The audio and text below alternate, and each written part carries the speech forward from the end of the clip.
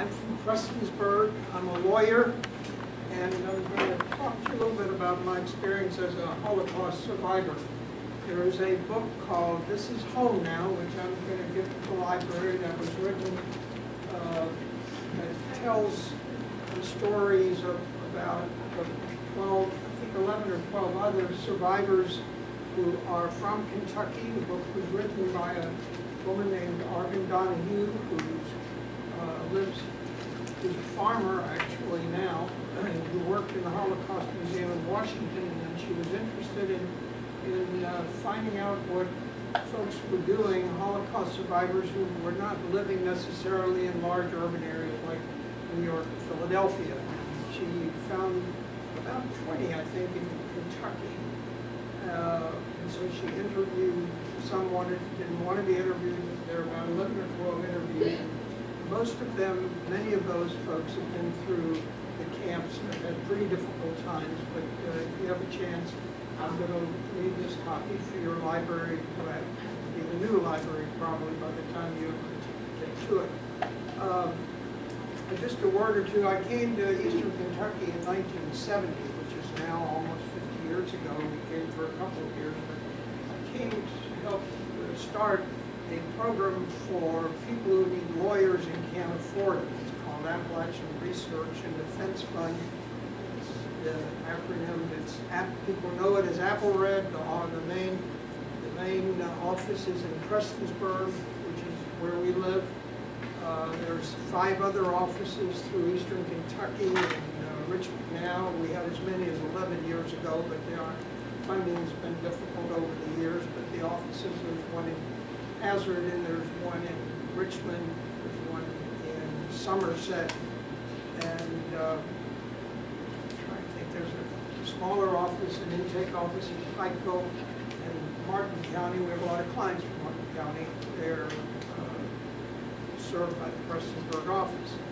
So the point that those are, if you have a situation where someone needs a lawyer and can't afford them in a civil case, that is to say, family law, consumer problems, who are in danger of having their house foreclosed, someone who's gotten over their head because of a bad contract, who bought a used car that didn't work, or an eviction case where folks are renting a house that may not be in good shape, and they've been given notice to leave, need a lawyer in public or private housing, and then Social Security, SSI cases for welfare, food stamps, Medicaid cases where someone's applied and did not get those benefits. So those lawyers are available to do that. And AppleRed has a website. You can apply. A family can apply. We have a lot of family law issues, a lot of custody problems that come along, and things like education, making sure that schools are providing services to folks who are children who have disabilities, which used to be a huge area back in the earlier days before our schools improved. So they're available, and you can look it up on the website. And we want people to know about those services, because a lot of times people don't realize the problem they've got is a legal problem. And when they realize it's a legal problem, they don't know they can get a lawyer without paying for one if they are low income. So just wanted you to know that. I don't have any handouts for it, but you can look it up on the web, or if you are savvy technology folks. So this morning I want to talk to you a little bit about, or at least Jimmy's asked me to talk about my experience as a Holocaust survivor. I was born in a town called Magdeburg, Germany, which is a large industrial center about 60 miles from Berlin. You can find it on a map. And I have here a very rough map, which I need to improve over time, but it will give you an idea in your history class, and all of you know something about world history, where countries are. So this is roughly the map of Germany, France, Belgium, Netherlands, Poland, Czechoslovakia, Czech Republic, and Austria. So Magdeburg is here near Berlin, and the other town the couple of others that I've noted, this little town up near Leer, L-E-E-R, near the Dutch border. That's where my father was born and his family. And this little town here is E.R. Oberstein's two names. That's where my mother grew up. And so I'm going to show you a few photographs of their family, primarily of my father's family, because as a result of the Holocaust, many of them were not able to get out, and many of them were killed. And I think it's important to remember, those of you who have, all of you who have families are very close in Eastern Kentucky, when we lose folks along the way for reasons, simply because they happen to be Jewish, which is what happened in Germany, of course.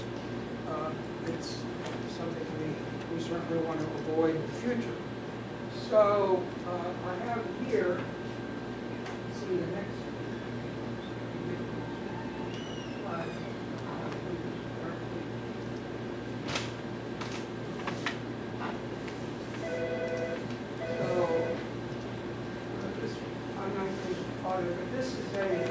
This is sort of a family picture that you all might have in your own house. This is my father's, back probably in, it says 1899. That is my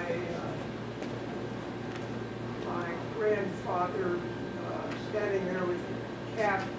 That's his wife, and she's holding my father. And that's the Rosenberg family.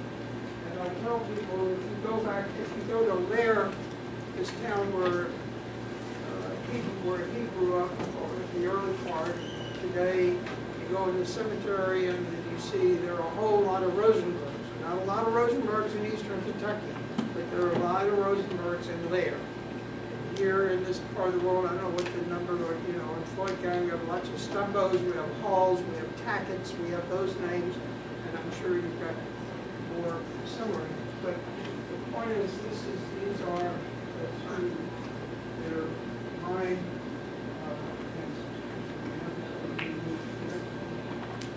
So this is from about 1920. This is a picture of my father and his brothers and sisters. There were 9 brothers and sisters in all, and my dad's the one in the back. He eventually had my hairstyle, but back then he had quite good hair. And this is his brother, and then he had another brother who died early. And so I won't go through all these names, but all of these are, 2 of these sisters that got married, Martha and the other got married in the late 30s and made it to this, they came to this country before the Holocaust got underway. And one of these other sisters went to Israel, and one of them went to Argentina. The one who went to Israel was married and was one of the early settlers, was an early settler in Israel. So my dad, that's just by way of giving you some idea about our family. My father was from a very large family, and his father was actually a junk dealer in this little town of Lair. He sold antiques, and he sold a lot of metal. And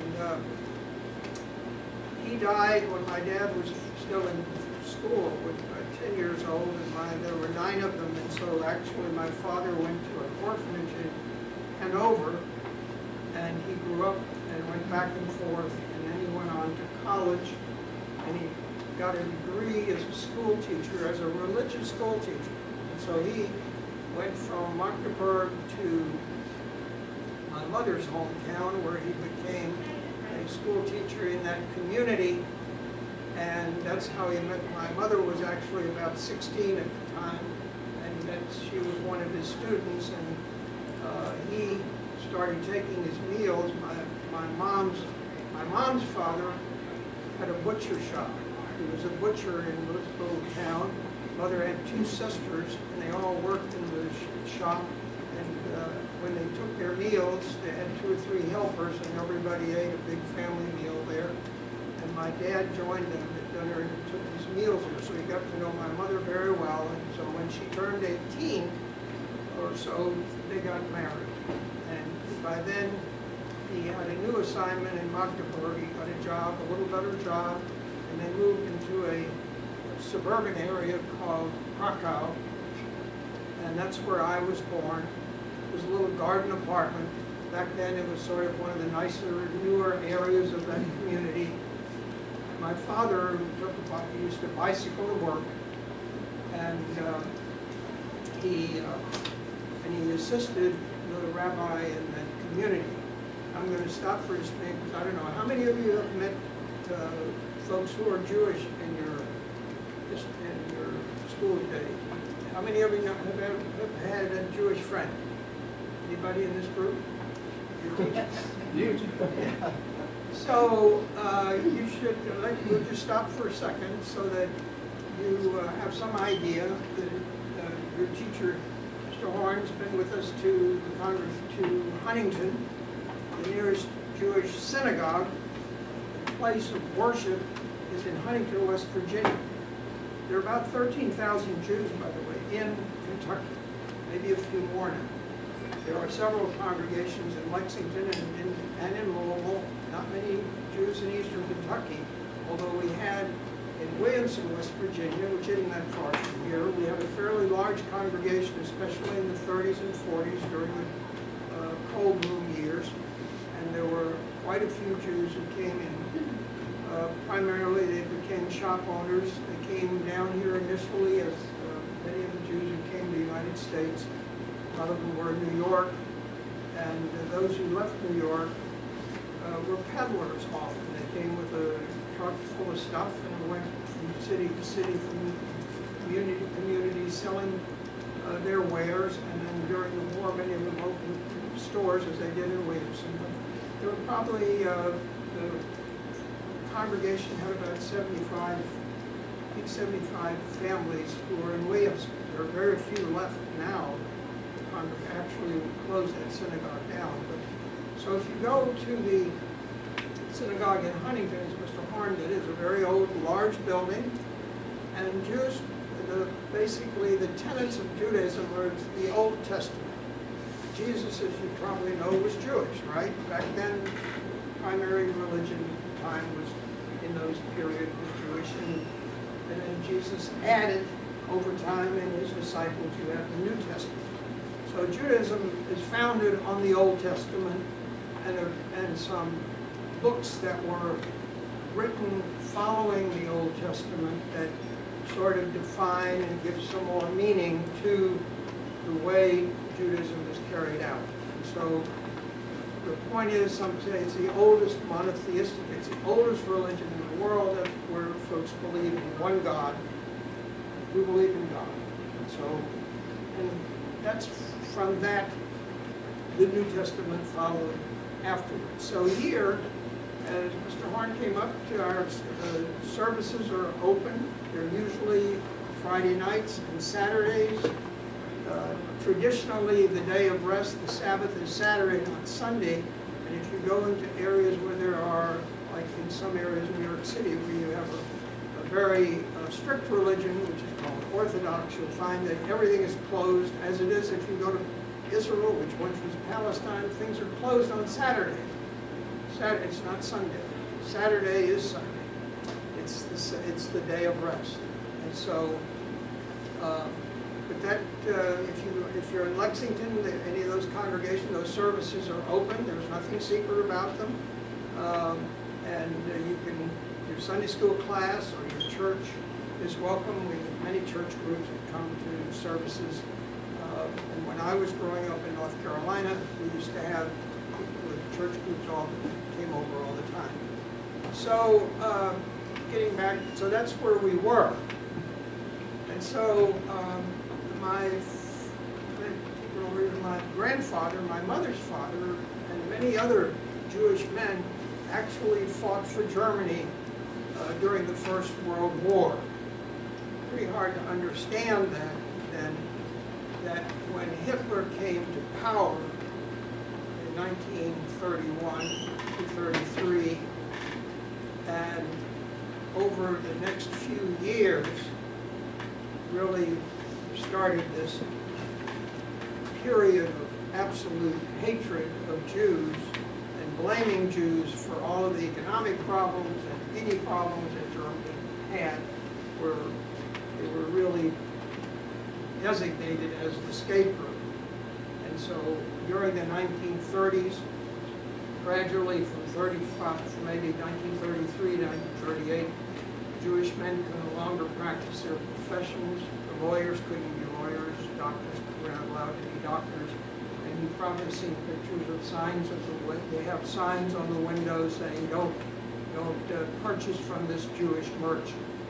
And life became pretty difficult. And you can imagine that if your grandfather, if you have a picture in your house, if you fought for Germany, or if you worked for this country during Vietnam or Korea, during any war, it's almost inconceivable to think that here you were in the military and you fought to make this for this country, but all of a sudden the tables are going to be turned. They say, well, we don't need you, we hate you. Even though you fought for us, you're not worth anything. You're worthless. And life became really very, very difficult. So people did start leaving. And in fact, some families got their children out of Germany on something called a Kinderlift. Kinder is a German word for children. And they started sending some of those children to this country and to England, and to get the families wanted to get their kids out, even if they couldn't get out themselves. I have a little more of a story to tell you about that a little later. But so some folks saw the writing on the wall. Life became so difficult, they said there's no reason for us to stay in Germany anymore. And many others thought, well, you know, this is Germany, this is my religion, this is my country, I'm going to stay here because it's not going to get, this thing has got to, going to end. And that's what we think about today with these alt-right groups. You don't want to see anything. Some of these crazies, these folks these guys who in Charlottesville stuff last year, people who have swastikas, who are white Aryans, and who are sort of promoting this this message in this country. They seem like very small groups here and there. And we've got to make sure they may have we have freedom of speech in this country, but we don't want what happened in Germany to happen in this country. And all of us are saying, well, it can't happen here. You know, we had that alt-right group in Pikeville a couple of years ago, and we had a rally, and they came, and we let them talk, and they yelled back and forth. We just had the shooting out in California. Somebody crazy killed a woman in front of the synagogue, and 2 or 3 people were hurt. And we had this terrible incident in Pittsburgh recently. These are the kinds of things we don't want to see happen. But in Germany, you had an entire population beginning to believe what Hitler was telling them. And the Nazi military got bigger and bigger. People have this nationalistic spirit. And so it all sort of... That's not our so all the height of it came on November 9th, 1938, a night called Kristallnacht, the night of broken glass. What happened that evening was that the Nazis went virtually to every synagogue throughout Germany, virtually every synagogue throughout Germany, and burned the synagogue down. So by that point, at that time, I was 7 to 8 years old, and we were living in the building next to the synagogue. So during the night, about at midnight or a little bit later, they knocked on our door, and the Nazis came and they brought us out into the courtyard of that. There was a big courtyard between the two buildings, kind of an L-shaped thing in the courtyard. I learned to ride a bike in the courtyard, and they brought us out into the courtyard, and then they went into the synagogue, into the sanctuary, and brought all the prayer books out. And then at the front of the sanctuary, when you go into almost any synagogue, you'll find there's a big ark. There's sort of like a closet at the front of the synagogue, and in the closet are what we call the Torah. The Torahs are very large scrolls that have been handwritten calligraphy in Hebrew, and they're the Old Testament. So when the scroll begins, almost all of it is on one side, and there's a little over here, and during the course of the year, each week, you read a different portion of that Old Testament in Hebrew. It's kind of like going through a Sunday school lesson each week and learning and going through the New Testament. So these are handwritten scrolls. They have very beautiful covers, and there's a silver plate, and there's a silver pointer, so that whoever is reading this calligraphy, which is kind of difficult to read, and I can't, I can recognize the letters. Most rabbis, the person leading the congregation, will be able to read it and often to sing, to chant. Well, they brought those out into the courtyard, and then they made a big bonfire. And during that bonfire, while we were standing there watching, and my brother was, at that time, my mother was holding my brother. He was 2 years old. And she turned to one of these Nazis who was standing there with a gun and said, "Are you going to kill us?" And he said he didn't know if they were going to kill us. He didn't, thank goodness. But they eventually let us go back upstairs into the apartment, and they'd pretty well torn everything up. And the next morning, they came back, and they arrested my father. They picked him up. Didn't just knock on the door, and they just grabbed him. He was Jewish, so they, okay, you don't need a warrant. Just pick him up, take him with you. So they arrested about 125 men in this community. They brought them all to the local police station and put them in some cells, 2 or 3 cells. They were jammed in together. They thought they were going to go home that night. They had no reason to think they were going to stay. But instead, they took them to the Buchenwald concentration camp. And so they spent 17 days in the concentration camp. It was a pretty horrific time. My father really didn't like to talk about it very much. Basically, they gave him very little to eat, very little broth. It was very difficult. Much of the time, all they did was stand around. And I don't know if you can imagine how long you can stand still in one place. It's not easy. So during that time, some of the men went a little crazy and ran into the electrified fence. About 25 of those men were killed during that 17 years, or they didn't make it during that 17 days. This is the time when those 17 days were up, for whatever reason, my mother and other people in our community would go to the police station every day and were trying to let the message, please send our men home. They were trying to get them home. Whether that had anything to do with the fact that they were really let them out of the concentration camp or not, I'm not sure. They were, after 17 days, they were released, and they were given 30 days to get out of the country. And this was people always are asking me, well, I thought, well, they killed 6 million Jews, how did they let these folks get out? Well, this was sort of before they had finally figured out how you're going to kill all the Jews. How we're going to transport them on trains and get them to Poland, get them to the camps where they were murdered. So at the very beginning, in this early period, they allowed some people to get out of the country if they could get out.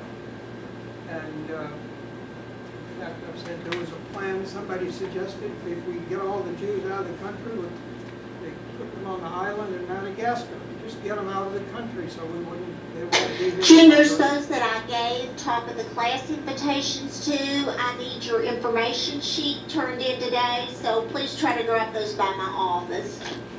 So, my mother had sent me, when they arrested my father that day, actually, sort of small, it said my mother wanted them to wait so she could make him a sandwich. The guy waited around for a minute or two, and then he said, then he took my father on, and my mom gave me the sandwich. So I ran after, I was an 8-year-old at the time, I told you, I was 7, and ran down the street and brought my father this sandwich so he had something to eat. But during that period, my mom sent me to my aunt, who was one of the ladies on that picture that I showed you. She lived in Frankfurt with her husband, and they had a son my age named Booby, so someone to play with. And my brother was 2 years old. She sent him to the house, to the apartment family that had a babysitter that used to live above us that she knew. Because our apartment was really unlivable, so she spent the night with different people. She sent my brother to that family. So after the 17 days were up, my father and his brother, who had also been arrested, they got out and they came to Frankfurt first. Their heads had been shaved, and they talked about the difficulties they had. And then my father brought me back to Magdeburg, my brother. The family was reunited. And he had one of the ladies whose pictures I showed you was living in Rotterdam, Holland. They had 3 children. The husband was a business person. And because of that connection, I think my father had his passport, and they were able to get on the train and go to Rotterdam. And so we were in this camp in Rotterdam, and we spent, which was in a large building. The Dutch government, there were lots of Jews who had gone to Holland after all these synagogues had been burned and all this terrible situation for Jews all over Germany. Many of the people some had already tried to get out. So some of them were going to Holland, some were going to other countries, and the Dutch government then set aside some buildings so that people would have a place to live. And the one that we were sent to was a large overnight hostelry with the Holland America line, which is still a cruise line today, operated. And it had several floors. And one of those floors, if you had a nice cabin on the ship, if you were going to leave the next day in your first class, you might have a nicer accommodation. And we had a little cubicle that was with 4 bunk beds, 2 on one side for my mom and dad, and 2 on the other side for me and my brother. And during that period, the kids didn't have very much to do, so my father started a school. He didn't have a lot of text-reading materials, but he started a school in that for the kids who were there. And we were in the camp, we were in that detention center. We could get away on weekends. In fact, my mom often, she would babysit for the family in Rotterdam, so they could take a little vacation. So we were there, and the women, and the Jewish women, prepared the meals. My dad did such a good job with the school that the Dutch authorities approached him. They were starting a new camp called Westerbork. We've since been back to, some of us have been back to Westerbork. Westerbork became the big, they didn't call it a concentration camp, they had another name for it, but what it was is they brought all the Jews in Holland to Westerbork, and then once a week, on a Tuesday, I think, the train would leave from Westerbork and go to Auschwitz. And Auschwitz was where these folks were killed. They were gassed and they were put in the ovens and they were killed. So when the authorities said, when they knew the dad had done such a good job and asked him to start the school in Westerbork, he had a premonition that if we actually went to Westerbork, that was probably would have been the end for us. Why he had that premonition, I'm not sure. I mean, at the time, they hadn't started. They were just starting to put people there. But eventually, if you read anything about this period, it's very sad because the Jewish, they designated a committee that had to figure out each week who was going to get on the train that was going to go that week. And that train would go to Auschwitz, and those people would be killed at Auschwitz. So they had to pick these people out. How they did that, I'm not sure. Well, my dad had found out that there was a committee. There were so many people who wanted to get out of Holland at the time, and so many people who wanted to leave, who were in this detention camp center, and others who wanted to get to the United States. There wasn't enough room. And someone had to figure out who goes and who doesn't go. What's the priority? And so it turned out that they had a committee from the Jewish Welfare Organization, and the committee made the decision on who was going to be first and who would get on the ship the next time the ship left. And by really a peculiar and timely circumstance, when my father heard about this committee and went and decided that he hadn't been asked to come.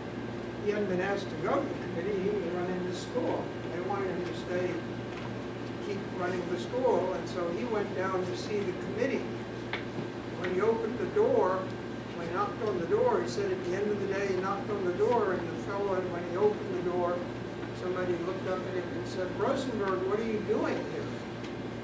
And it turned out that it was someone that he had known in Germany, whom he had helped raise money in the congregation where we lived. You know, somebody had come for fundraising. The churches with fundraising, the Jewish welfare system, they were looking for somebody to help them raise money, and somebody told them, go see Mr. Rosenberg, because he knows all the families in the community. And so they spent some time raising money together. It turned out that that fellow was the head of this committee. So whether it was that particular moment or not, we were able then to get on the ship.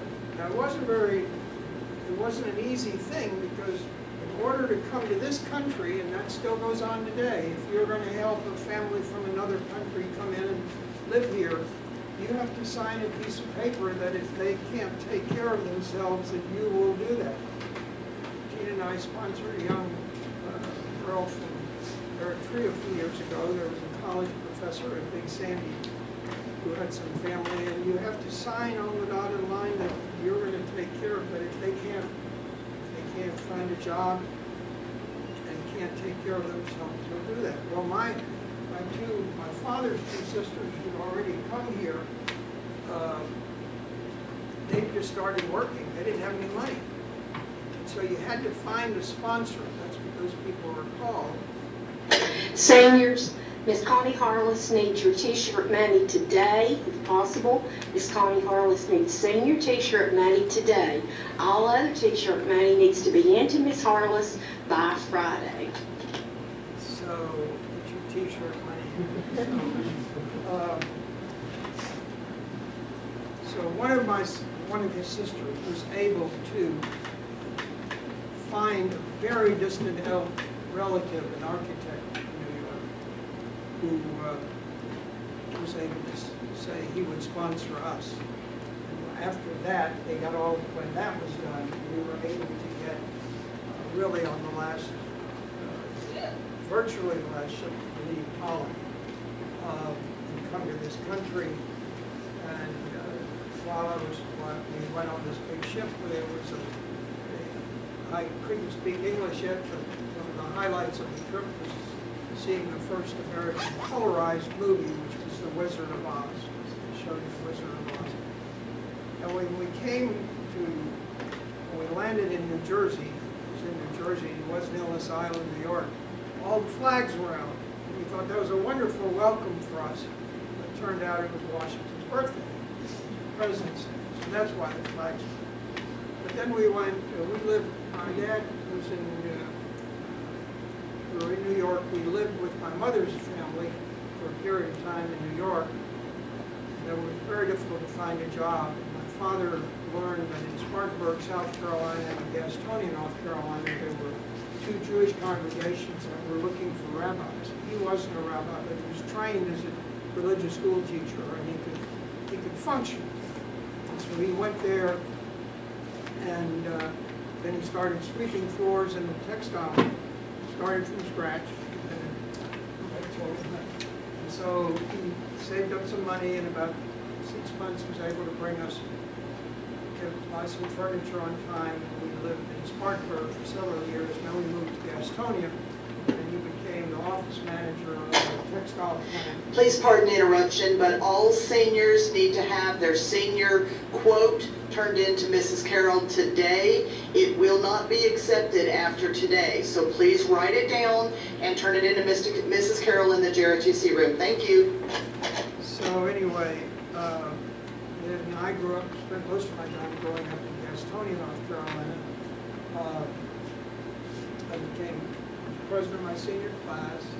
We're getting ready to have the 70th high school reunion. Can you imagine? So I'm older than you think, maybe.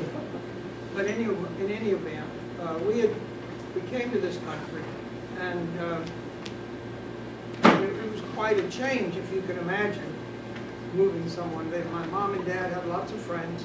They were living in Germany back then in a Jewish community. And all of a sudden, you're picked up and moved to a segregated society in North Carolina. How do you don't know, you're just starting from scratch. You don't know anything about baseball or football or whether you send your kids to somebody's home for a party. I started working after school. I started delivering papers when I was 12 for Herald Journal in the afternoon. But it was the point is we lived in a segregated society, which is pretty bad. I mean, segregation was very bad. But we were so glad to be in this country. Probably wouldn't have mattered what the situation was. Where they sit, Indian reservation or in segregation. It's only until I was in the service years later, when we were in England, the military was the first group to really desegregate. And one year, what hit me was an incident when I was in the Air Force. I was a navigator.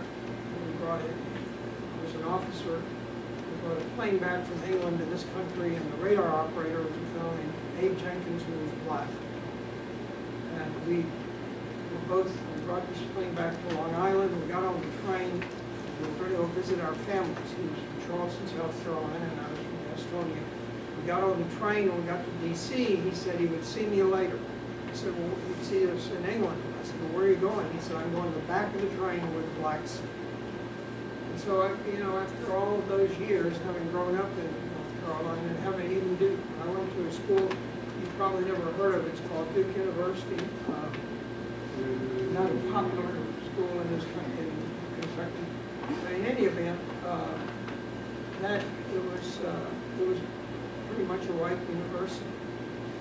The fact that Abe was in a uniform and decided and he had to sit in the back probably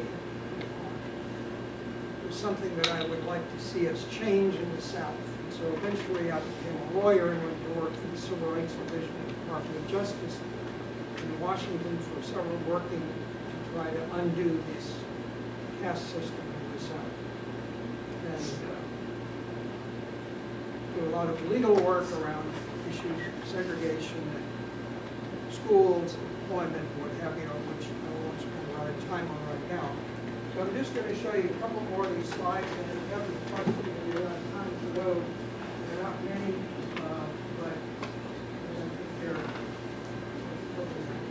this was a telephone book, and my father went to Magdeburg, and because you can't really read it, but up here it says Lear Rosenberg, Lear, which is teacher, and it's Schulstrasse, it's right, say it's Schul Street in our apartment, with the telephone number.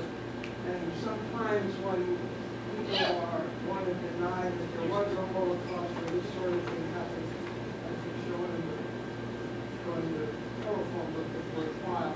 This is just a picture of my mom and me in a park, my brother walking, having a nice afternoon, just like you or would do here. No way to believe that things were going to get as bad as they did. And in Germany, the first day of school is a big day. Education is very important. And what happens, it's a real celebratory day. And when many families do what my parents did, you get a cone of goodies, school supplies, candy, and things of that nature.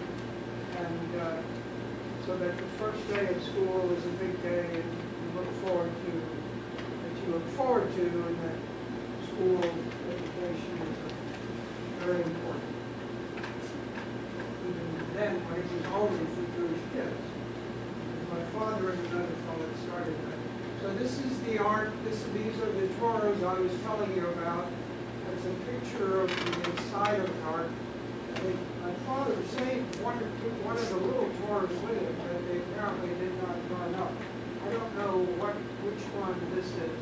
So this is the inside of the synagogue after they had dynamited it.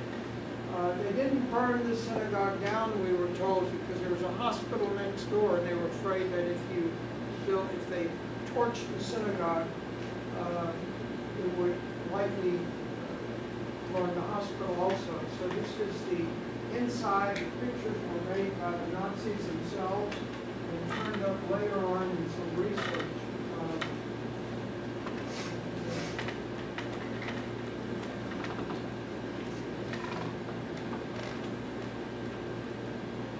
So this is in Wasserschein. This is the certificate of my father's release from Buchenwald concentration camp. And you can see he came in on 11 November, and then he was left on the 27th.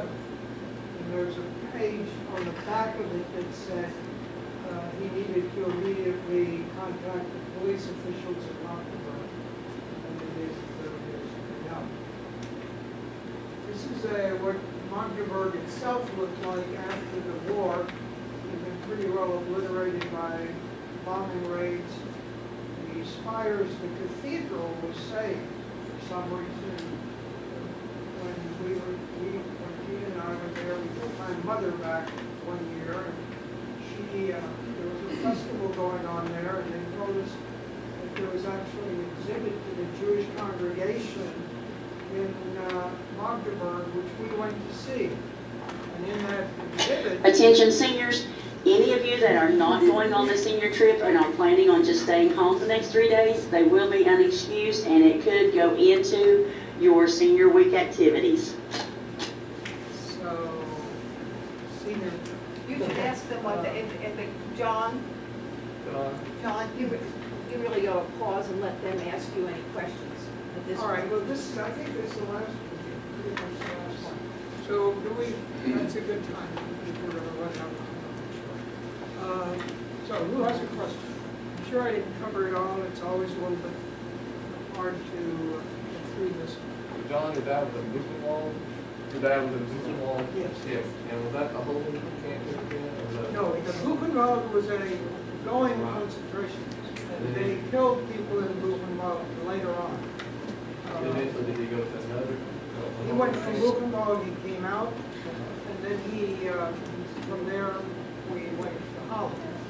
So once they were released, I do want to tell you that in those early pictures in the family where I spent in Frankfurt, and I was with my dad's son in Frankfurt, they were all killed. The Frankfurt family was picked up, and the family in Holland, with the three children, and one, actually, there was a baby born in Westerbork. They picked them up. My father's mother, who was in a little town called Meppel, was in Holland, picked her up. She was almost 70 at the time. She was killed. My father's brother was in the concentration camp. He was married in the concentration camp, and he was killed, and we saw his widow in Israel years later. But all in all, we think there were like 14 people who were members of my family that were killed during that period. So 6 million Jews. So I always try to remember, if somebody came with the county judge or the governor said tomorrow we're going to pick up all the, or the president said we're going to pick up all the Baptists and put all the Baptists in a concentration camp. It's unthinkable, right? Unthinkable? So they picked up all the Jews. And over a period of years, 6 million. 6 million Jews. And some gypsies, and some others, disabled people. Very sad. And there, you can find lots of books to read about this period.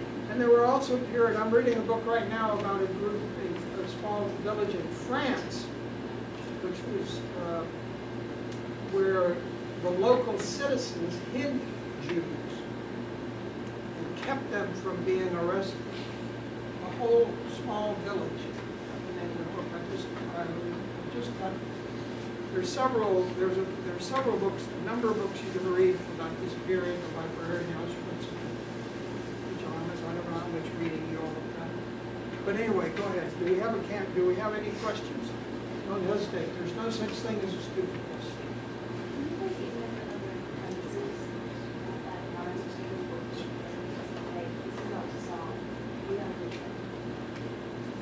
Do I think other countries are equal? This is going to stop.